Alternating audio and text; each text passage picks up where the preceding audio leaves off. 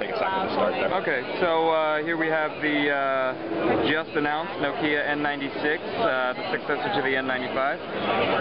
It's got the 16 gigabytes of onboard memory with a high-capacity micro SD expansion slot. The thing about this is what we're watching right now, the live TV, the DVB-H feature. The video is really crisp and it streams really smooth. Okay. Yeah, it looks good. I'm going to have you. And the slider mechanism is much improved over the N95. It's really, really slick. If I can, yeah, go ahead. You got sliders. As you can see, it'll just slip right up there. Really, really slick.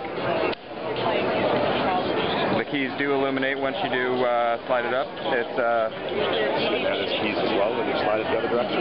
Right, and sliding in that direction, we have those keys illuminating. It's finished in a nice glossy black, and as you can see, it is really, really shiny.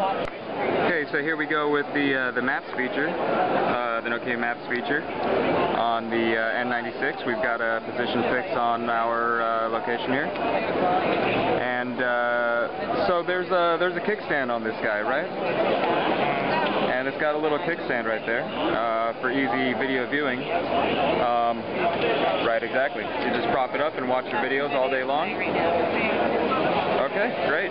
So that's the Nokia N96, just announced.